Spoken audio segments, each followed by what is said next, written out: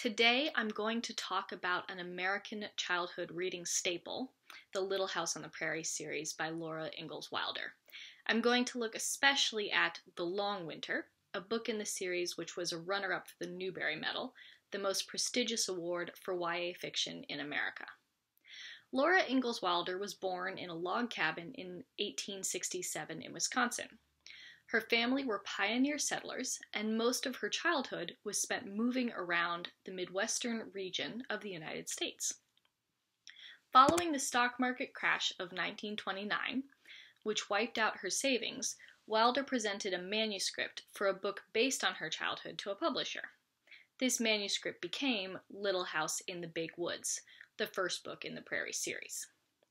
The Long Winter is the sixth book in the series, and chronicles a stormy winter in South Dakota from 1880 to 1881. In the book, Laura is about 14 years old and living in a small town with her family.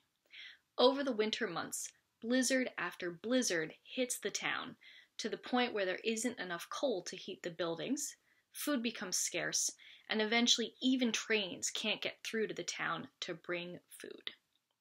When food runs out, Almanza Wilder, who Laura eventually marries, and his friend Cap walk 20 miles to a different settlement that has wheat and bring back 60 bushels for the starving townspeople.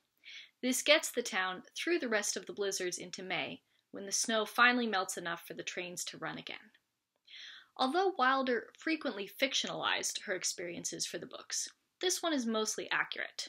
The winter of 80-81 was known historically as the Snow Winter because of its frequent blizzards and extreme cold, and trains did stop running that year.